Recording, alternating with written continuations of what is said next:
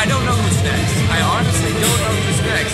But whoever it is, I hope they've been training. I hope they've been working. Because I'm doing my goddamn best every single time.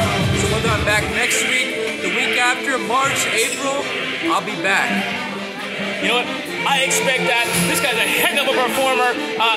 Big news tonight. Big time. It's Hasta La Vista, baby. It was Leon Acusa versus Mr. Downtown Dylan Cruz.